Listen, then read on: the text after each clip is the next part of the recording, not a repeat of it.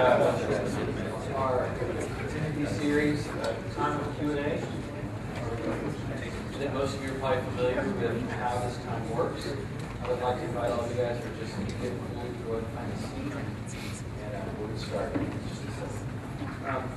We're going to begin by asking, I'll begin just by asking three questions that we ask every guest that we have here for our Continuity series.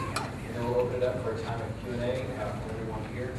So we think the first question I'd like to ask you as we start off today is, how did you discern, you shared that your dad was a pastor. How did you discern the call of pastoral? It was a process. I mean, you know, I don't know. I don't hear any voices from the sky, or that was good. I had quite a resistance to ministry. Partly because my dad was doing it, and I thought, I want to do it because he did it, and it's just kind of cheesy and stuff like that. So I was actually on a track to become a counselor, but I don't like people very much, so that didn't work. You know, it's like people would come and tell me something, so stop doing it, that's stupid. And so they come back. That's so helpful. Yeah, it was. Yeah, I punch him and stuff like that. Yeah. Actually, I did have a thing in me about wanting to do something that mattered and was significant and was really pretty. I was on any kind of track. I did get a psychology degree. My undergrad was in psych, and which means I didn't know what I wanted to do. And but actually, there was a kind of a catalytic moment where the youth pastor at my dad's church was a very good friend of mine, a few years older than me. And I was, I think I was about to finish college, or just maybe I finished college. I kind of get flunky there. It was a long time ago. And our high school college ministry at my dad's church, they were having a retreat, and they had some guy who was going to come and speak, and he canceled at the last minute. And Jerry, this youth pastor, a friend of mine, said, "Babe, would you speak at this thing?" And I go, "Hey, you kidding me, Dad? I've never done that before. I've never written a sermon. I don't." And I said, "Yeah." And I had to speak 6 times on this weekend retreat, and it's weird. I guess I'm in Philippians. I remember that, and there were just things that God did in that week that made me realize I can do this. And I even developed some ideas about how gifts are called out and recognizes that the body confirms certain things. The body, other people in the church go, you can do this. I remember an elder at that retreat I spoke at. He was an elder at my dad's church, and he just came up to me at the end of it and says, when you talk, I remember what you said. And I was like 23 or 24. And just the idea that it was something that maybe I could do, that was kind of got into me. And so went to seminary, started at Bethel. I went to Bethel College, and seminary was there close. So we did it. And then my wife had a baby. And so I thought, seminary's done. I mean, I thought it was over. I just thought, okay, see you later. And this is how I got to Trinity, was that this little church in Chicago area. This is going to be weird. I grew up in Chicago, went to Bethel, kind of connected there, but my dad was still down here. And these people in this little tiny church in Melrose Park, about 40 people, the church was about to close, and they were willing to take a chance on it. I think I was 24 years old when they called me to come and pastor the church. Paid, I think it was $9,000 a year with a baby, and commuted up here to Trinity, and blah, blah, blah, blah. So, yeah. That first church was a riot. Yeah. Okay, you preach Sunday morning, Sunday evening, Sunday school, Wednesday prayer meeting, Saturday morning discipleship thing, go to seminary, it's like overexposed and underprepared. That was me. Anyway, tell us. Yeah. Okay. Well, I'm also wondering, what sort of cultural trends, social cultural trends, are you noticing right now that are having an impact on how you do ministry at Church of the Overflow?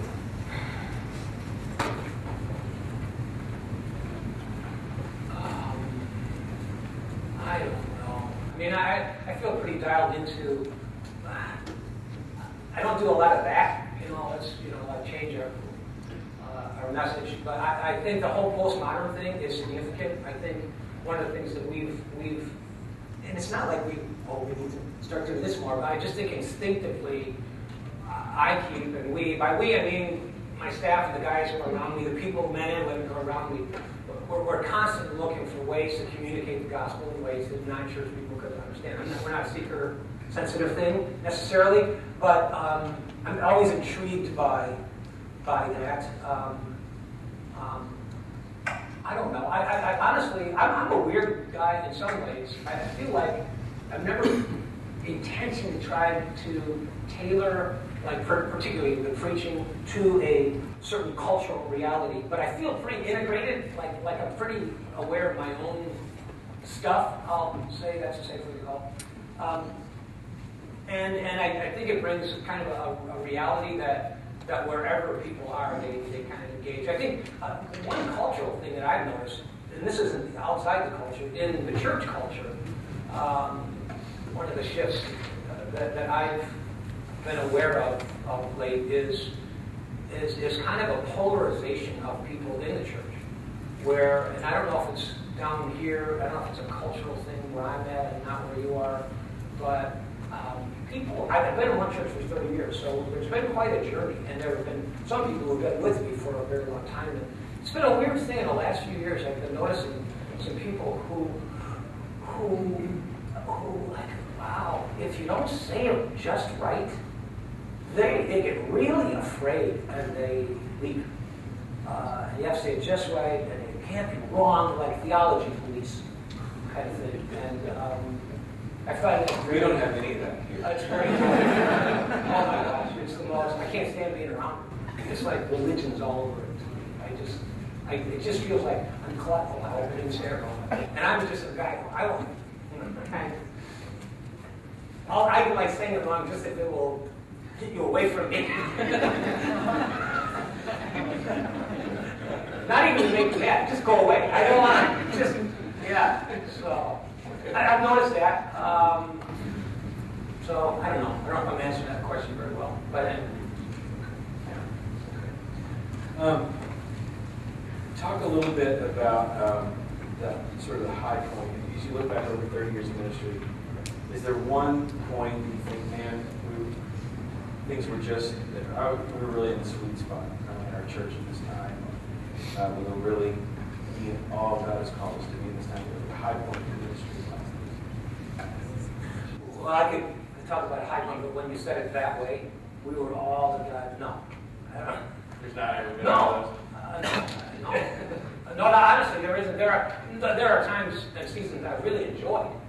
But I honestly, I'm not trying to be humble or no. Because if you knew like our story, our church's story, you'd be saying, well, why don't you tell them about the time when we were around like 6,000 people and our church was growing like crazy.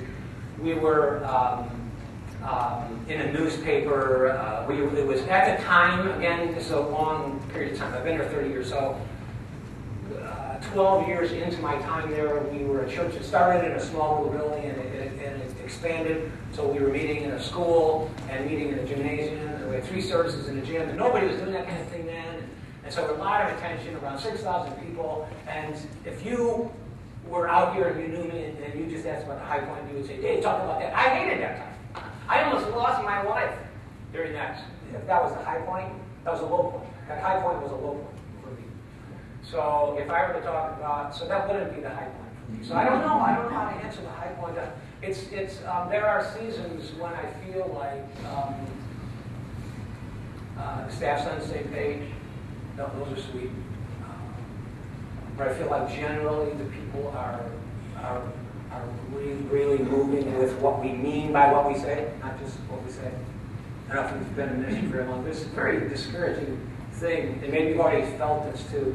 I'll have this experience where I'll preach something, and whatever it is, and somebody will come up to me and say, and I'm not going to mention any name, but that's you sound just like, and they'll name somebody, and I'm going, I think exactly opposite of what the person and what people hear and what you say, it's not the same. And so, but there are seasons where it feels like, you know what, I think there's a sense of moving in the same direction.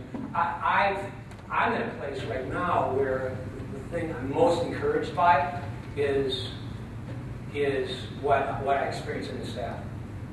Those are my closest relationships. Those are the people I feel most accountable with. They're the people I trust the most. And maybe that speaks to community, because that's where I know what's going on and whether we're together or not. And we have people in groups and all sorts of things. But I don't, and I have a sense of things in the congregation, but I don't always know. So, but the low point would be, it's funny because the low point, I was telling you before we came here that about 16, 17 years ago, 12 years, I'm doing the math, but 12 years into my time at Open Door, we were the first church of what's happening now was exploding positive things, and I just hit the wall. I came up exhausted, emotionally drained. I was telling Dave that I came up with this theory that you couldn't be the senior pastor of a mega church and a healthy person at the same time, that you had to pick.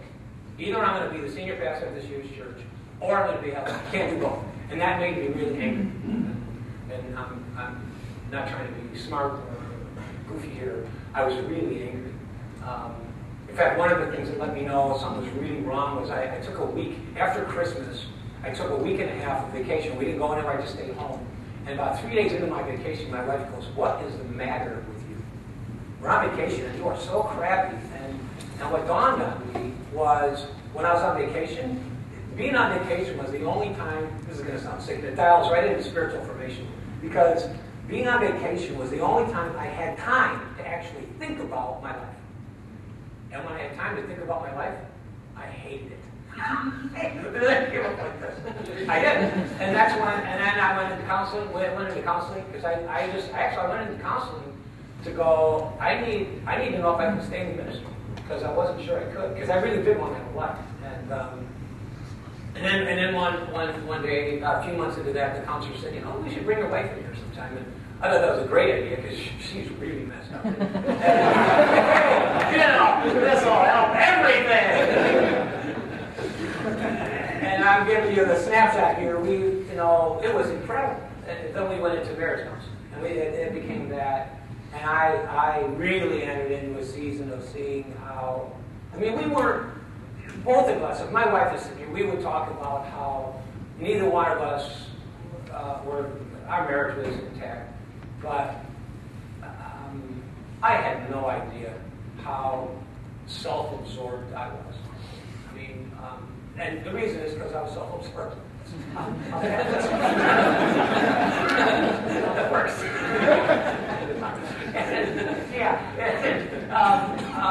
No, I honestly went into some real deep seasons without going into all the details. I wouldn't mind telling you anything we said on time, but I grew up with parents that I did not love my wife. I love me. And did a lot of God stuff because of me. And that's I hope everybody faces that stuff now, sooner or later, when you start to really get hold of what is really driving you. And it's not all God. Not even close, usually. And that was the season where I kind of dug all that crap up. And I've been great ever since. Can I get the name of that counselor? Yeah. No, my counselor I called him. But what I loved about him was, he wasn't intimidated by me at all. He went after me. He loved me. But he just knew I was full of crap.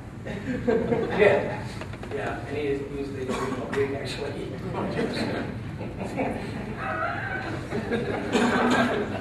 Get it? Yeah. You didn't miss me on this. So, I grew up on a racetrack. You don't notice it. Okay, so how did the church go through that? Did the church go through that with you, or did you, that low point, were you pretty open about things? Oh yeah. Well, I took a sabbatical, like a 3-month sabbatical, and the church really did go through it. Because it wasn't just me. Really, as an organization, I kind of describe it as a time we needed that every incompetency. This is I told you the personal stuff. This is more the church stuff. But every incompetency as a church that we thought we could ignore because we were growing so fast came and bit us in the butt. Said, no, you can't get away with it. You have to pay attention to this. It just felt like the wheels were falling off. There were three, I described it to our people, I described it like if we were an ocean liner out in the middle of the ocean or like a cruise ship, we got hit with 3 torpedoes, and I could name them. One was adultery in the staff. Boom, that'll put a hole in the boat. One was, maybe they don't matter, but there were 3 big events and what I described, the way I described to our church is that when you're out in the middle of the ocean and you get hit with 3 torpedoes, you're not wondering where you're going anymore. So talk about vision in our church. We're really wondering if we're going to survive. We have a lot of work to do to patch these holes up. And there's something in the soup here that's wrong. I mean, it really, without getting into the details, I'm right in the middle of all this other personal stuff that's going on. I'm going, this ministry is not producing good stuff. I don't like the product. And maybe telling you about adultery in the staff would be enough to tell you that something's wrong. That was just symptomatic of some other things too. And so what about the message?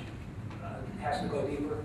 That was where we really began to dive into things like spiritual formation and the big crowd. I don't trust the crowd. I don't hate the crowd, but I don't trust it. I'm not just because it's full doesn't jazz me. It is full, but it doesn't. I just don't know what it means. It means something. I just don't know what it means. And don't be assuming that it's good. And I don't want to assume it's bad.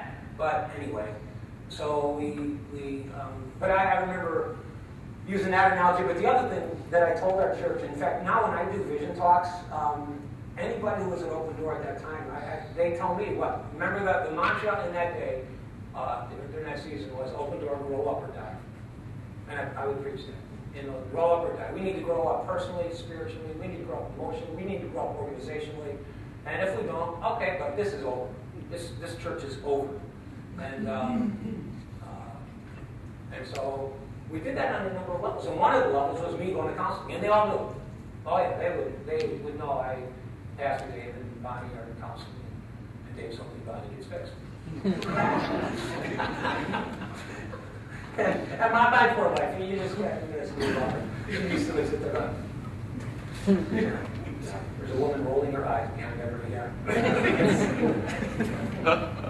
Well, let's open it up to questions. I'm sure you've got many questions, so let's go ahead and get started with some questions.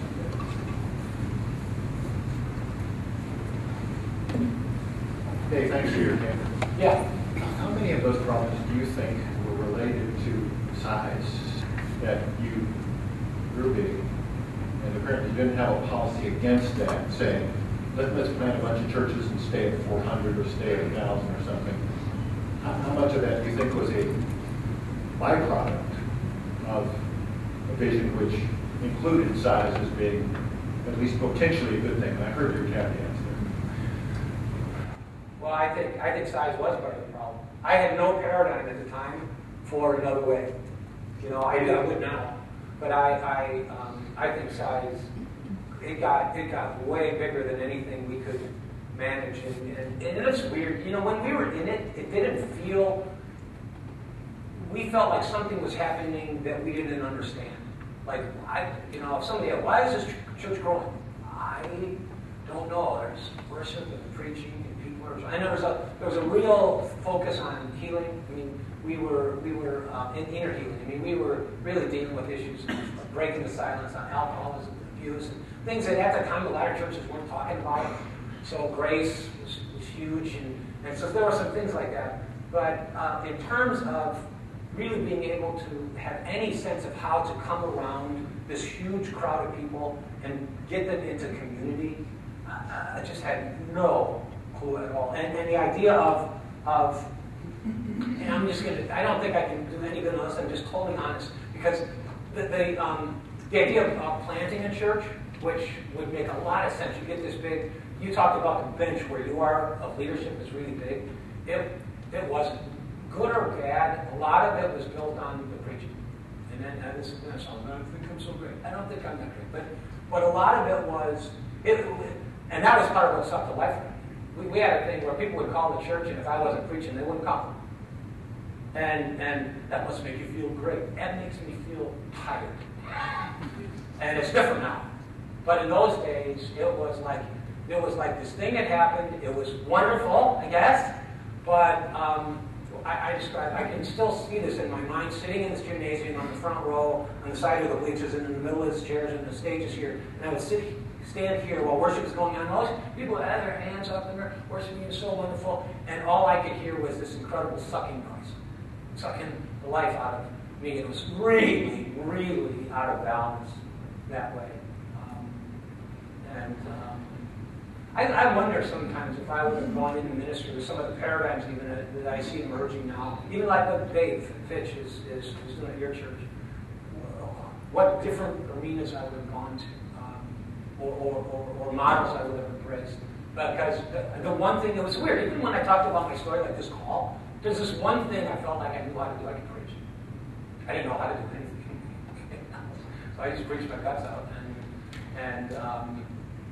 And it created some good things and some really unhealthy things. And I don't know if I answered your question. Okay. Thanks again for sharing. I actually have 2 questions, if that's Sure. allowed. Thank you, appreciate it. The first question is, seeing as how you went to pastorate so early, what were some of the things that you wished you had known beforehand that you know now? And the second question is, in hindsight, looking back on some of the issues with the church as it grew, what were some of the warning signs that you can perceive now that you guys just weren't necessarily aware of in the middle of it all? Let me go to the first one, the second question first, the warning signs that this is probably going to sound weird to you, but it'll explain me to you and even my era, if you will. But when I almost demonized organization. That probably sounds stupid to you, like who would do that?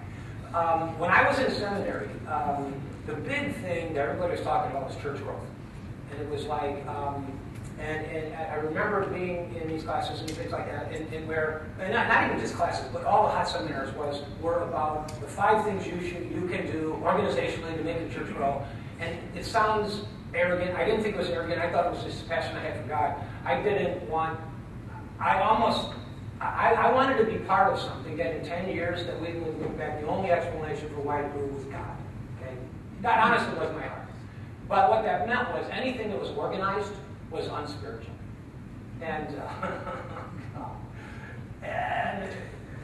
so we were unorganized. And very spiritual.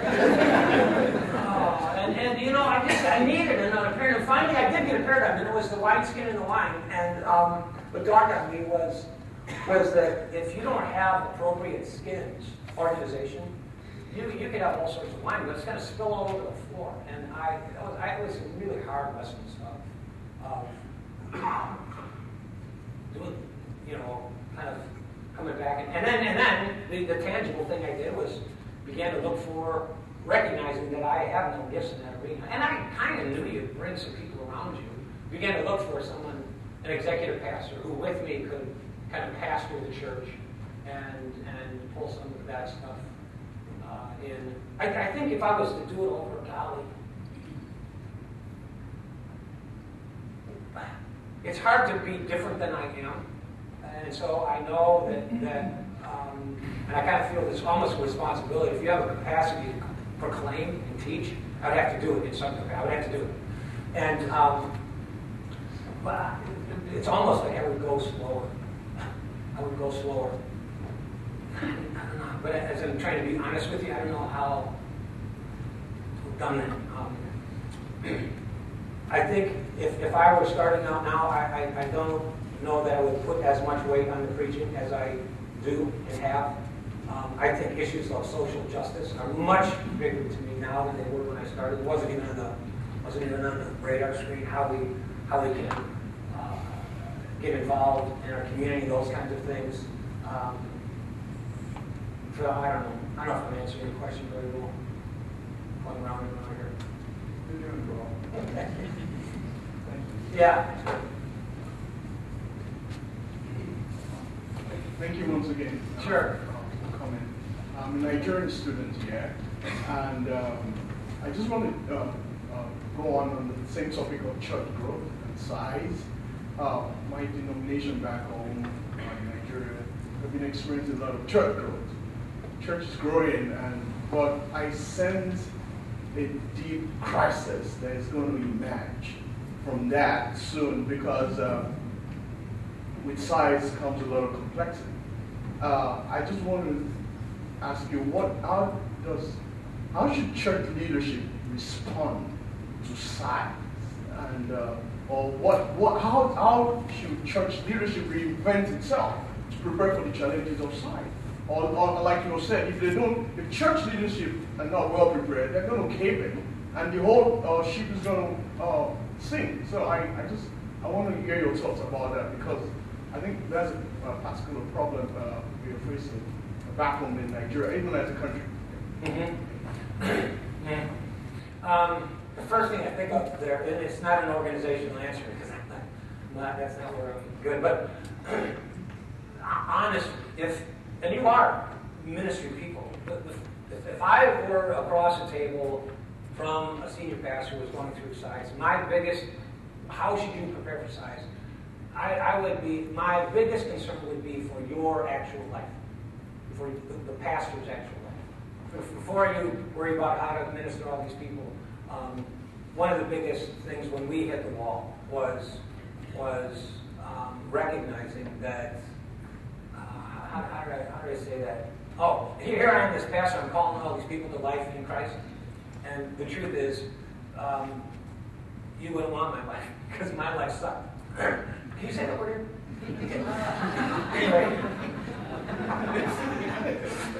That would be the limit, though. I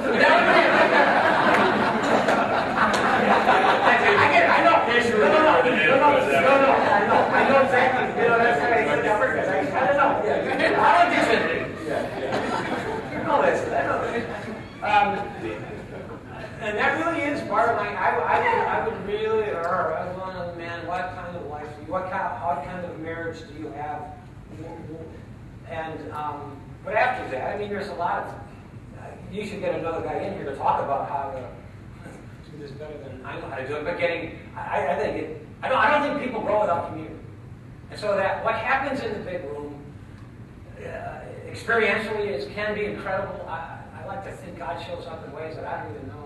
But I said it a few minutes ago, I don't know what it means. I don't know what's happening, and all the statistics that I read, and even in my own church, what's going on in people's marriages. I think, I'm not ready to, pull the plug on the big church, but how are we getting these people into community? And I think another thing that I do have some control over is the message itself. Calling people to, and even an understanding of the gospel. I've been really affected by Dallas Willard, and that the gospel is, we talk about this all the time at Open Door, it includes heaven when you die, but it's not just heaven when you die. What kind of life have you entered into life in the kingdom right here, right now? And are you experiencing the kingdom of God in your marriage? And the first step to experiencing it is to admit that you're not. So let's admit we're not. And start moving toward that, but getting people together who are, and I just, little small groups, fine, but I find myself constantly being encouraged and then discouraged, because the level of people's formation, with all of the things that we bring people into and teach them about solitude, silence, all the spiritual disciplines, and being accountable to people, it all so often comes down to whether people. I'm constantly amazed how often people, when the rubber hits the road and when push comes to shove, they bail. They don't want to grow. They don't want to love their wife. They don't want to look at their sin. And the people who want to do the work grow. The ones who don't. And I think I'm going to leave the ministry now. This is depressing.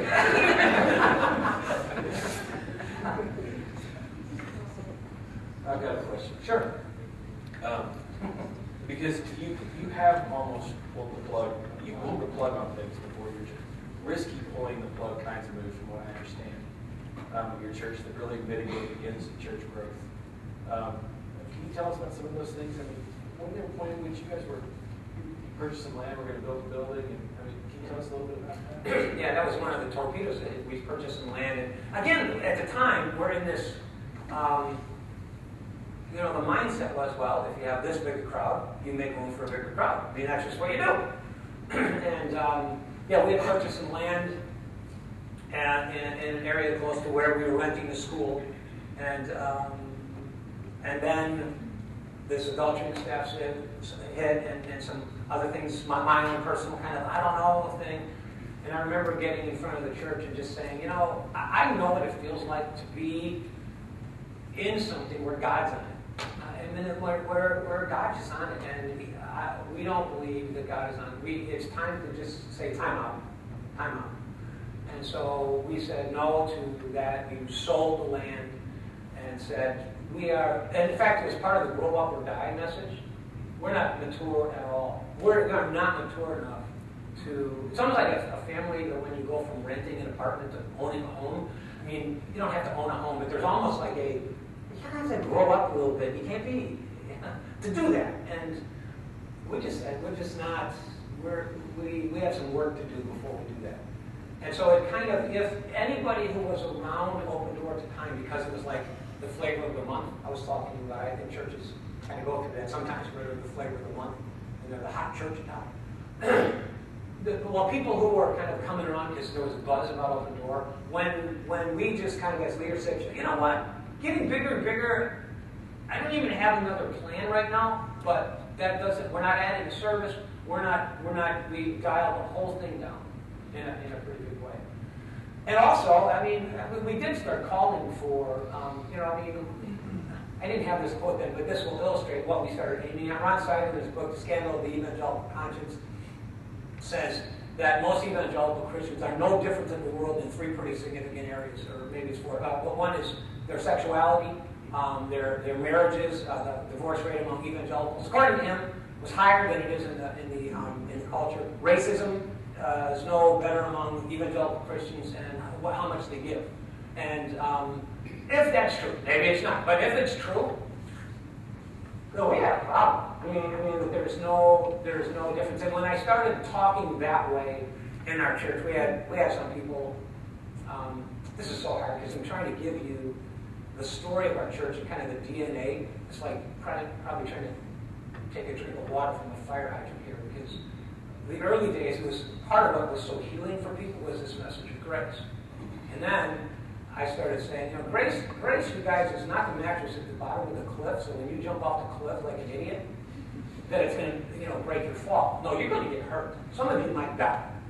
And this isn't graceful anymore. See ya. I don't know if this is describing it very well, but honestly, those are the kind of journeys that we would be on, and people would leave. I take great comfort, you guys, from there is this pattern in Jesus' ministry where, it happens. I was going through a gospel recently, and I saw it again where he would do his deal, and multitudes would come. And then he would say something that kind of clarified what he meant by what he said, whatever it was, and they would go, see ya. And many, the pattern, many would leave and withdraw, but he would clarify what he meant by his mission and his message, it wasn't what they wanted. And I've just seen that over. It's so weird to be in one church for 30 years, to see this kind of, here we go again. Yeah, I've seen this before. Different face, different reason. Yeah, I'm a heretic for this reason. Never knew. Anyway. Doesn't make any sense. I feel like I'm being weird.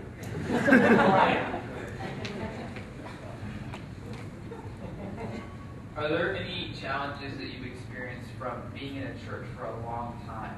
Say, now that I've been here for 30, 35 years, 30. Things that are hard now that maybe weren't as hard when you had only been there for 5 years. Well, yeah, but the 30 years thing is a weird thing, even to me, and I get it, and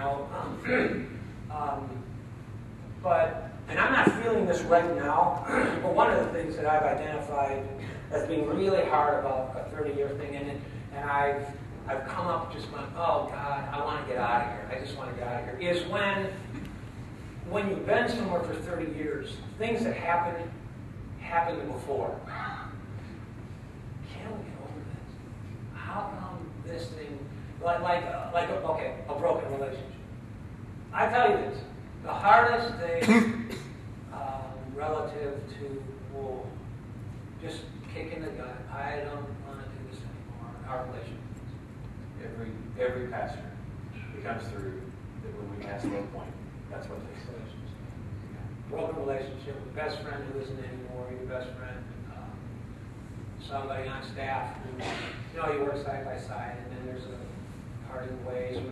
Or my wife in particular has had, we've had this, and again, it's not happening right now, but one of the patterns, and we're just kind of like this, are people who want to be close to me so they get close to her in order to get close to me. And my wife is you can imagine, maybe you don't imagine, but she's not as public a person as I am. And she's intensely loyal. She's an incredible lady. But she's been used many times by people. And when they didn't get what they wanted, all of a sudden they hate her. Or when somebody's mad at me and they're mad at her. And when those things just go, oh, here we go again. Here's another relationship that goes down. I sometimes fantasize about just going to another church so we would have that problem for the first time, not for the 20th time. And I don't know, that really has been a hard thing for 30 years. There are some pluses. I mean, my kids, I don't even know if my kids know how unusual it is for pastors' kids to have all gone to the same school their whole life. And they all went to the same church, their whole life. Because I think, a lot of pastors move around. You can survive that, but I mean, I think that was cool. And the other thing that's really good now, I'm 58 years old, and we now have a second voice, and the guy may be my successor. We talk openly about the possibility of that. But there's this weird thing. I hold a story. And I don't know if every church has this, but our church has a story. And people in our church are kind of aware. There's this journey that Open Door is continually on. And even now, as we're moving into some new things, and quite frankly, some of the new things for us are issues of social justice and stuff like that. And so, you're vegan and you're liberal now. Yeah, we're all Democrats. And anyway, that's one of those words you can't say. I know. Yeah. But what's the same about our church is that anybody who's been in the journey with us will go, oh yeah, we've been on journeys like this before. Where God's bringing us into a new thing, and it's new and it's scary, and we're not leaving who we've been, but we're pressing into some new things and are uncomfortable. And being at a church for 30 years, every once in a while we'll have a talk. I don't know if it's a vision talk or not, but the message team, the men and women that are within the message team, will just go, that's a talk only Dave could have done. That was Dave's talk. Nobody else could do that talk because I told the story. So that's a plus. But I never set it as a goal. My dad was a pastor. He had 2 churches in his life. And so, obviously there's something in me that would value that. I value the long-term thing. But, yeah. I honestly, there's times I go, the 30-year thing is a noble thing, and the 30-year thing is because you're chicken. You just don't want to try anything new, and you complain about this, but at least you know it. I actually joked about that. I go, yeah, I could go somewhere else, but I expect any other church I go to would have the same kind of problems. And I know where the restaurants are in my neighborhood, so I'm staying. I have a mechanic, and I know where to get my car fixed, so whatever. I was wondering if you could talk a little bit about the pastor's family, your experience in being a pastor's kid and then also being a pastor with children. What kind of things have you or your wife done to really build spiritual formation into your children while you're balancing this huge responsibility as being a pastor of the church? What kind of things do you do with your kids when they're little, when they're teenagers, either together with your wife? Just tell us a little bit about Sure. First thing that came to my mind when you said that was we worked really hard, and I don't know if it's because I was a pastor's kid myself, but we worked really hard to shield our kids from, did I go off here? To shield our kids from other people's expectations. Like they were supposed to somehow be better than every other kid because they were the pastor's kid. And it was really important to me that our kids, I got pretty feisty about that. This is one weird thing about being in a bigger church. In some ways it helped. I don't know. This is my read. It helped to be in a bigger church because our kids were just allowed to be kids. And they were goofy. I used to joke with the kids, though. My kids, they're great. They're all grown. I mean, they have kids of their own now. But they all went through their goofy stuff, embarrassing stuff. My son, my wife and I were on a missions trip and came back from the missions trip. And the guy who took care of our kids, my son was, I think, 12, 13 years old. And they call us over and they said, Caleb has to tell you something. And he got picked up by the cops for stealing some stuff at a convenience store. And he ended up in the backseat of a cop car. And I remember because he did that, we had to go to the Brooklyn Park Police Department. And for 4 Saturdays in a row, I had to go with my son to this class that was designed to scare the jeebers out of them so they wouldn't do it again. And so here I am in this pastor's church, and people know me and I don't know them. And so I'm going to this class for these juvenile delinquents, my Sunday one. This guy comes up to me and says, Pastor Dave. I go, great. Great. Are you teaching the class? I go, no, my kid is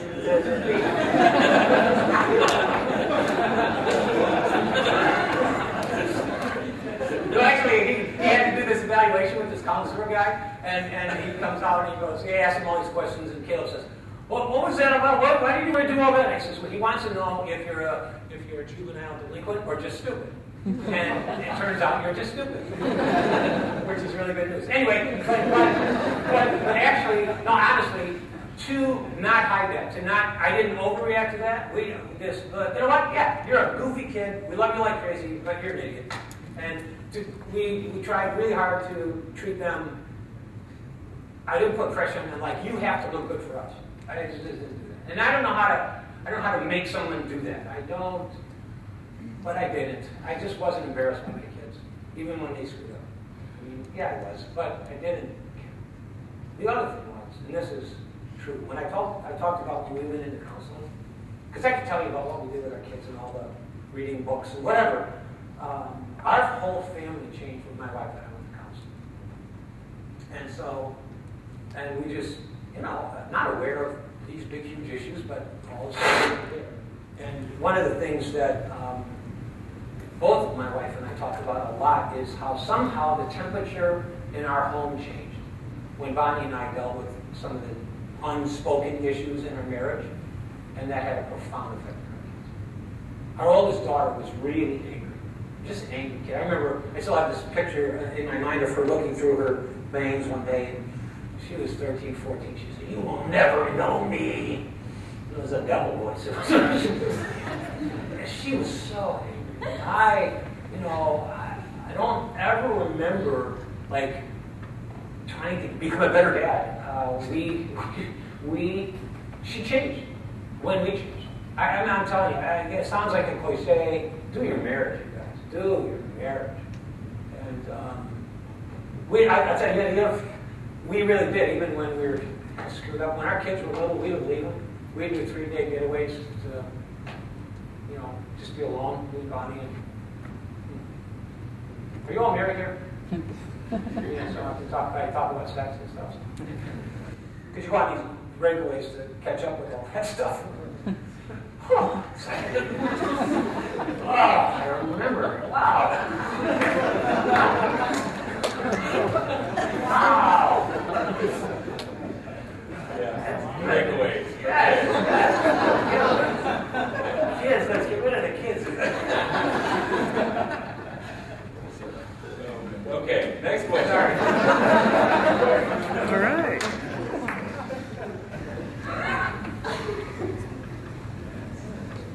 Next question. I'll ask one while people are formulating. You've hinted a couple of times at moving more in the direction of social justice ministry. As a Trinity grad in whose church biblical preaching seems to have been in the driver's seat all these years, what's that like? What do you struggle with? What do you have to do to get people more interested, more active, more excited about reaching out socially? Well, in a situation like ours, you kind of have to, we staff for it. We have Metro Impact, like a whole, people who they kind of focus on helping us. Well, then you end up preaching on it. I mean, you start talking about, when you start diving into this, and all of a sudden I'm going, it's almost embarrassing how I haven't seen before these overwhelming, the voice of the prophets, caring about the poor. How come I'm not upset about this? So clearly, I think it comes through the pulpit. And that, in our church, that's always kind of been this drumbeat. The pulpit isn't the only thing that matters, but it's been this drumbeat and it sets a tone. But also, in tangible ways, to staff for that relative to having somebody whose real job is to mobilize people and help our people. We're a kind of a suburban church. We started in the city and found this, it's kind of on the outer ring type of thing, because that's where we found this place to go. But I think people really have a heart to be involved that way, but don't know how. And I'll be real honest, one of our struggles is we have a lot of young people on our staff who are incredible. I just love how they think. And they live in the city, and they live there, they're up to it, but it's like, one of our struggles are there a few steps between actually living with the homeless and becoming homeless yourself, joking, and helping people to know what are some real steps that people can take to move a little bit closer and get a little more access and have a little more experience that would open their heart a little wider to maybe the next step. We haven't always done well. It's almost like it'd be like social justice the way we've sometimes done small groups. Let's go from a room of 6,000 people to let's 4 people and be intimate now. Tell me it's like there's some steps between that, and we've been struggling with how to do that. And I don't know that we always do well. We're getting better. But, so, yeah. I have time for one more question. A couple of important moments in your conversations that you talked about the importance of community, whether or not being more than preaching or efficiency of a large church. I was wondering if you could clarify more when you refer to community, what you're talking about, and why you think it's so important in a healthy church. Well, let me just talk as me, like Dave, because for me, community, I would rather use actually the word relationship. And people who really know me, and I know them, and intentionally that we are living open-faced. And there's a number of levels that I live that out, and I think, let me finish my thought. I'm ADD. Did you know that? That's a big surprise, just so you know. So I bounce all over. But I have a group of guys I meet with on every Friday at 2 o'clock at my house. AM or PM? PM. 2 o'clock in the afternoon. It is weird. Every Friday. I do my final draft on Friday morning. I'm almost done by noon, almost always done by noon. And then I work out, and then 2 o'clock these guys come over. And this is my favorite part of the week. And this is like I have nothing high, but we smoke a cigar, and one cigar we share it. No, we smoke cigars, and we talk and talk and talk and talk and talk. And most of them are on staff, but they're not all on staff. And everything comes up there. I mean, we were joking. We'll talk about everything. And I love these guys to death. And that's what I do by community. But there's also other things. One of the things we try to do in our church is talk about, it's like kind of a pet peeve. I think as churches, we sometimes, we have these ideas that people have to, if they're really good Christians, they have to come and be involved in our programs. One of the things I try to tell people is most healthy people I know are in community. They're in it already. And I want to help people take a step back and recognize the community they already have. And if you have it, don't be coming Don't begin in another small group. Recognize the community that you're in. And so I want you here on Wednesday night. You already have community, do that, and then figure out how that can become community. What I want to do as a church is help the people who don't know how to do that to do it. So, did I answer your question? Just went round and round. Could you add by answering the question why you think that's important? Well, why that's important? Because I don't think formation. I care about formation, and I don't think real. I just think to really be known. We have a phrase we use at church a lot about allowing somebody to dig in your dirt, and I think that's where formation takes place in relationship, where you are letting people dig in your dirt. I wish I had more time to talk about that phrase because it comes out of a parable, and I had example after example of people who have allowed me, even in that group on Friday, to dig in their dirt, wouldn't allow us, and people who haven't allowed us to dig in their dirt. Start digging in their dirt and they walk away. But I'm telling you, that tree, this is the guy I'm thinking of, there's a guy named Joel, and the parable of digging in your dirt, it's the fig tree that doesn't have any life, and the guy wants to cut it down, and the gardener says, who's God, says, no, don't chop it down, give it some time. But throw on some manure, fertilizer, and dig in the dirt. And the dig in the dirt thing became this parable of just, fiddling around with your junk. And this guy Joel made some mistakes, and he was in our group, and he was on our staff, and we fired him. And he stayed in our group. We told him we wanted him to stay in the group because we loved him. And he stayed in the group, and we dug his dirt. Joel, here's blah, blah, blah, blah. And he went to counseling, and he didn't go away. And that guy's a different guy. There's fruit on his fig tree. There's fruit on his vine, and that's why. But not everybody will play.